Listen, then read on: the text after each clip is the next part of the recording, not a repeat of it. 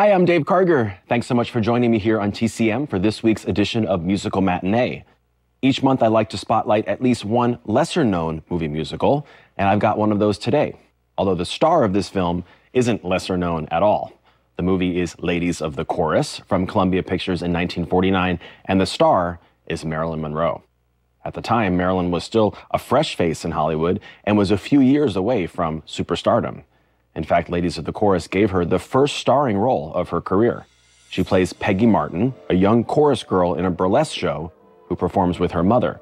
She catches the eye of a wealthy suitor, but her mother does what she can to keep him at bay, worried that his high society family won't approve if they find out that she's a lady of the chorus.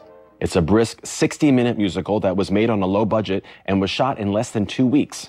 But it's a fascinating entry in Marilyn Monroe's career, the first time she ever sang and danced on the big screen.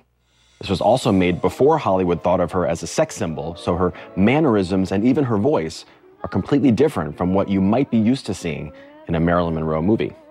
4 years later, Marilyn would skyrocket to stardom playing another showgirl in a much bigger movie musical, Gentlemen Prefer Blondes. But here she is still at the very beginning of her career, co-starring Adele Juergens, who, as you'll see, is top billed, and also with Rand Brooks and Nana Bryant from 1949, Ladies of the Chorus. That was Rand Brooks as Marilyn Monroe's leading man. A decade earlier, he gave his most famous performance as Scarlett O'Hara's first husband, Charles Hamilton, in Gone with the Wind. As for Marilyn Monroe, her career was only just getting started when she made this film in 1949, and she was billed behind the woman who played her mother, Adele Juergens. Still, she worked hard to make an impact in this movie, and some critics began to take note. One reviewer wrote, "One of the bright spots is Miss Monroe's singing. She is pretty, and with her pleasing voice and style, she shows promise." Unfortunately, the studio that produced this film, Columbia Pictures, didn't see much promise in their young starlet, and soon after the movie premiered, Columbia dropped her contract. Thankfully, there were others in Hollywood who weren't as quick to give up on her, and the following years she gave memorable performances in two films that helped elevate her status in the industry, The Asphalt Jungle and All About Eve.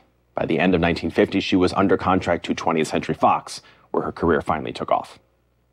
Up next, another movie musical released in 1946, starring Bob Hope, Bing Crosby, and Dorothy Lamour.